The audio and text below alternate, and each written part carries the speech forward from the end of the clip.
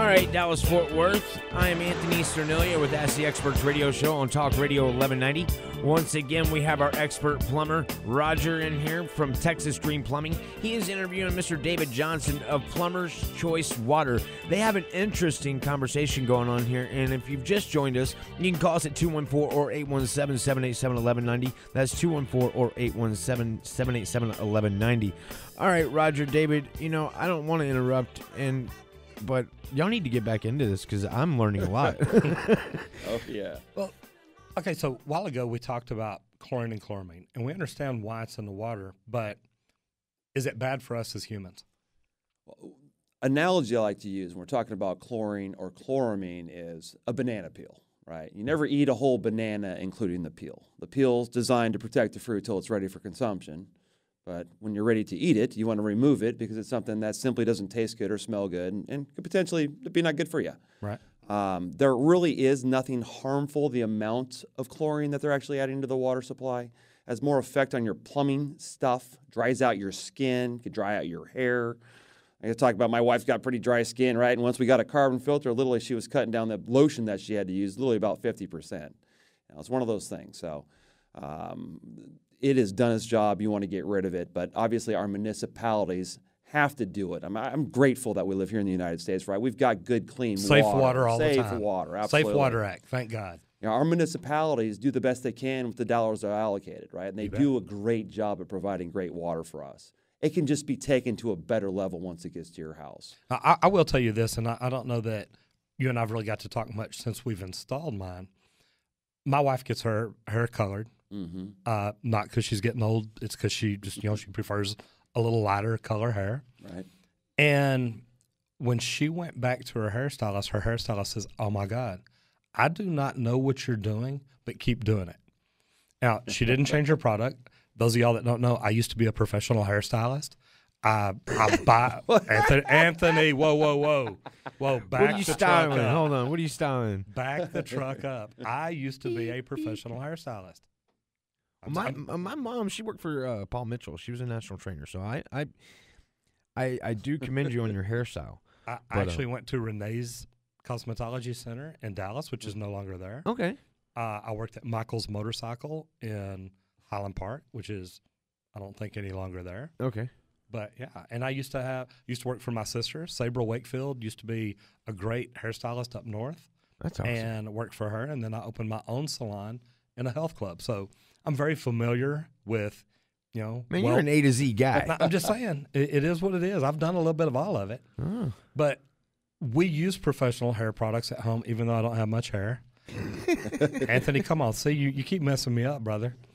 So anyway, we use good products, and the product didn't change. But once we installed the water filtration system, she went back, and her hairstylist that colors her hair, and yes, I still cut it sometimes, but I don't color it, do anything that anymore.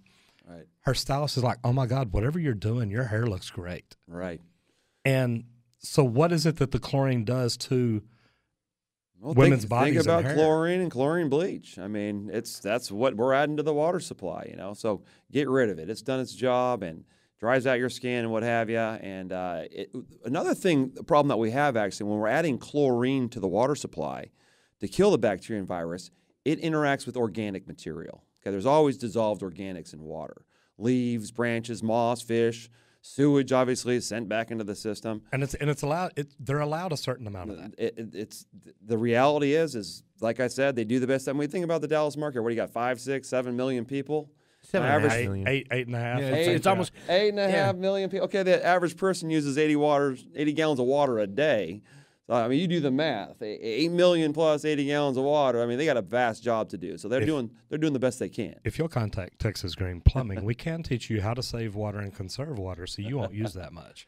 Exactly right. There's a big banner right behind us. 12.5 million gallons of water a day. And I don't know if you've seen Lake Ray Hubbard. It's huge, but that's enough to fill it twice. Wow. That's a lot of water. A lot of water, absolutely. So most municipalities only require the Safe Water Drinking House test for 214 things. Mm-hmm. It's 84,000 different things that are soluble in water. Right, so a lot of them aren't even tested for under the Safe Water Drinking Act. So is that good? I mean, that seems a little lopsided. Depends on what you call good. Exactly. Fair enough. I mean, once again, if y'all are just now joining us, we have our expert plumber, and he's speaking with David Johnson of Plumber's Choice Water, and they are talking whole water filtration systems. If you want to get a hold of David, it's 615-866-6100 or Roger 972-442-4101.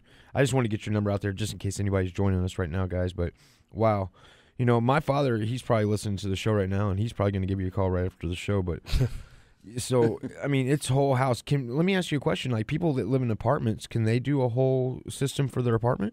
So very good question. You have to, for a whole house carbon filter, you got to have your own cold water main line. So if you're in an apartment, that's generally, you're tied in with all the other apartments there. But what I do recommend, and you can simply go down to your Home Depot or Lowe's, and you can get a block carbon shower head. They're about $50, $60. You can find them online, and it's a great solution just for shower water because you are that big sponge. And then obviously you can get point-of-use systems. You can put a system right down below, the kitchen sink. There's some high-flow systems out there now. You can do 1.5 gallons per minute. Goes right on your cold water supply at the kitchen sink, so you can have good cooking water, cleaning water, drinking water right from the tap. Here in Dallas, I actually live right down the street at a condo, and we have a HOA because they're individually owned. Yep. So we could actually tap into the cold water supply on ours. Yeah, just because they're individually owned, and I think everybody would sign up. Exactly right. Most condos, though, are going to have their own cold water and hot water when we're dealing with condos, unless it depends on how it's all built out. But a lot of condos have their own cold and hot water. We're dealing with apartments. Really, you got to do it yourself. Okay. And in the condos too, Anthony, they've normally got their own water supply line. We've installed these outside. We've buried them in the ground. We've got display rocks. There's different things that we've done. So we have installed them in those type situations. Apartments a little bit different. Do you have a big enough system for a Oh, absolutely. 3-inch water supply for a apartment complex if they wanted that? Absolutely. We any size, residential, commercial, industrial. We've done them on apartment complexes, big condo, high rises, pretty much anything that you can think of. People need good, clean water. We can absolutely help. What about like a workout center, like 24-hour fitness? Oh yeah. They should have them on all theirs. I mean, they're talking health. Absolutely, absolutely. You're exactly right. So carbon filtration. And you talked about like the carbon in the shower head, and I know that the Brita units use carbon in them. That's right. Are there different kind of carbons? And if so, what's good about them or what's bad about them? And I know they're an absorber, but what all is the big difference? Yeah, not all carbon is created equal anymore. So we actually use Calgon as our manufacturer, and we like to use Centaur carbon.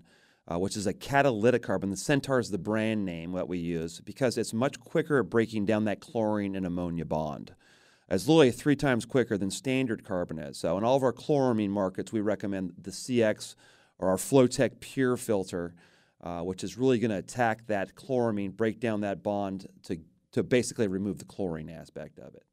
So absolutely, the system literally is about 1/3 the size versus having standard carbon in it. So it's a very good value. It's going to last a very long time, and it's going to do a great job for your home. Okay, so you said the CX system. I know you've got a CX and a CS. What's the difference in them, and what would be someone's reason for wanting one over the other? Yeah, the CX is going to be our catalytic carbon system. The CS is going to be standard carbon because not all municipalities, it's a little bit more expensive for the catalytic carbon. Okay. It's not significant, but it's a little bit more expensive. So if your market is using chloramine, they're going to want to use the CX because it's going to do a much better job at removing that. Or if you're out in California, Iowa, and Wisconsin, I can only say reduces. But it's going to do a great job here in the Dallas market of removing that chlorine and chloramine. Quick question. When you do remove that, does that higher the alkaline? Is that how that works? No, with carbon filtration, there really is no pH change at all, which is a good thing. Water is going to be neutral at 7. It starts to become acidic if it's a little bit lower than 7 or a lot lower, and then it's going to be more alkaline anything higher than 7. But there is no pH change when we're dealing with carbon filtration. And another thing is a lot of people think fluoride is removed with carbon. It is not. Okay, big misconception there. And there are special filtration systems just for fluoride, but you've got to change those every 4 to 6 months or something, don't you? It all depends on what you're putting in. But you don't want to remove the fluoride, right? I mean, or it do you? depends. Fluoride was used in World War II in concentration camps as a gas to keep people docile. But I personally don't think that the amount of fluoride, you're adding about 0.57 parts per million here in the Dallas market. I don't think that's very harmful. It's good for our teeth, good for dental nature. But there's some people, I think it's government overreach. If they want to get rid of it, the best solution there is going to be a reverse osmosis system. Fluoride's not very dermal. It's not easily absorbed through the skin. So in most cases, you're getting it from the water by drinking it through consumption.